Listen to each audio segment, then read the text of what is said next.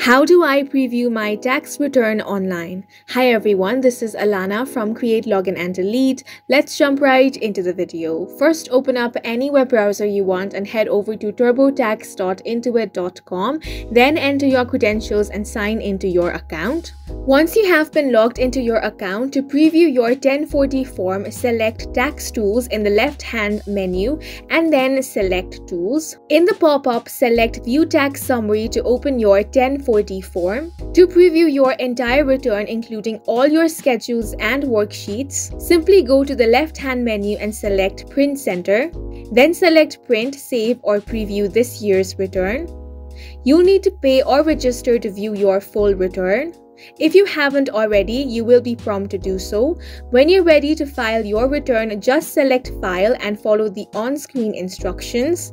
And that's it for this video. Please make sure to hit the like button and subscribe for more helpful tutorials.